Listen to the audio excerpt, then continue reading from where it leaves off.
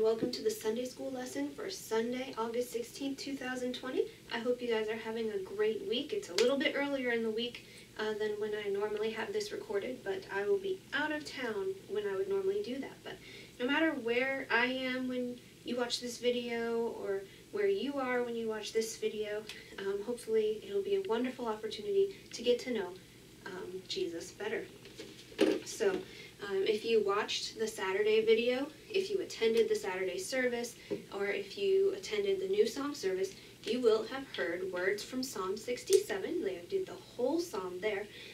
But today in Sunday school, we're going to go over Psalm 67, verses 1 through 3.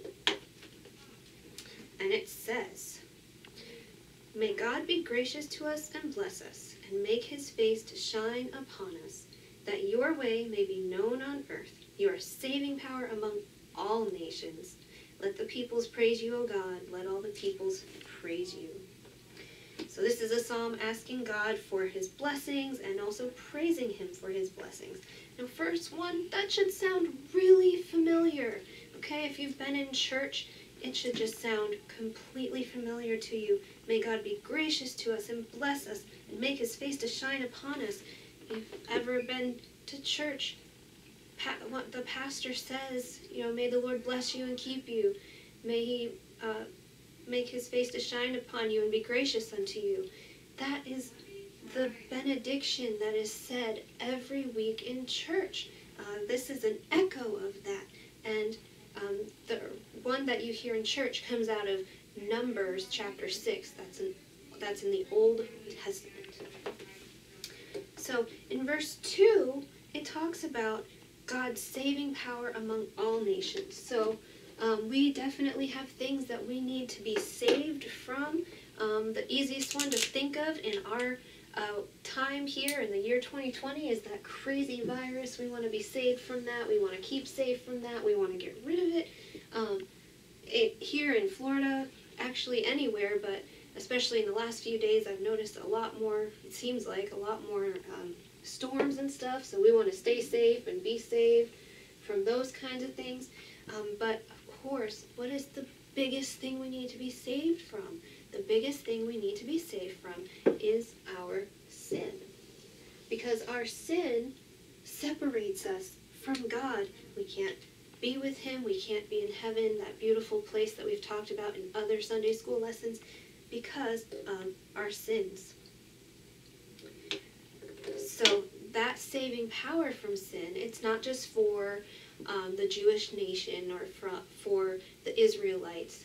It's not just for Americans. It's not just for people in like China. It's for everybody. God wants to save everybody. He did it for every nation, for all nations, like our verse talks about. Now, before Psalm 67 was written, God talked to a man named Abraham. So here's Abraham, and then just to kind of represent it a little bit, God's talking to him, so we have it shining down. God talked to Abraham, and this was a long time ago, and he told Abraham that he was going to have children, and those children would have children, and so on and so forth. And his offspring, his great-great-great-great-great-great-great-great-grandchild would bless the whole earth. He would bless all of the families of the earth, not just his own family, but all of the families. And Jesus is one of the great-great-great-great-great-great-great-grandchildren of Abraham. So Jesus is blessing all of the families of the earth by saving them, of course, saving them from their sin. And we'll get to in a minute here. He's blessed all the families, and he blesses them with the way that he lived his life. He never sinned, never one sin. He never told one lie. He never hurt anybody. He never said a curse word. He never worshipped anything other than God. He never sinned. Ever. Okay? So by living that life, and then of course, by dying on the cross, he took away our sins. And then he defeated death by coming back to life. We talked about that on Easter, and I know that it's been mentioned in other Sunday school lessons. So, all of that, everyone who believes in him will not perish, but have eternal life. And I just quoted from John 3:16, which is a very famous verse. If you don't know it yet, I definitely suggest you look it up. It's in the 4th book of the New Testament, John, and it talks about, it says, "For God so loved the world that he gave his only begotten Son, that whoever believes in him will not perish, but have everlasting life."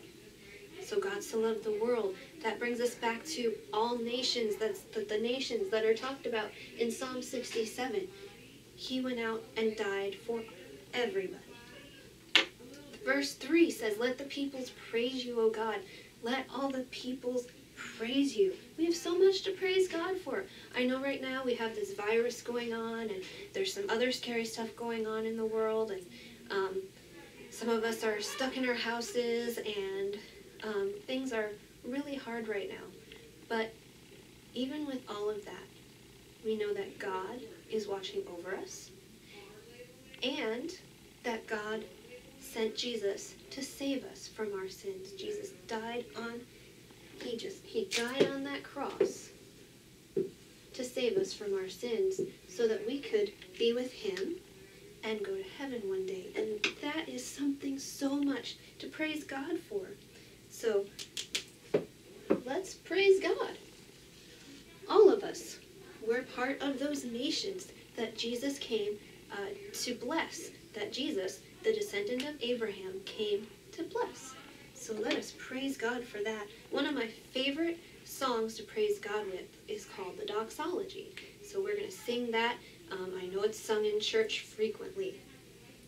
Praise God from whom all blessings flow. Praise him, all creatures here below. Praise him above, ye heavenly hosts. Praise Father, Son, and Holy Ghost. Amen. All right, guys, so let's keep praising God, the one who came to save you and me and people of all nations. All right, I'll talk to you next week. God bless.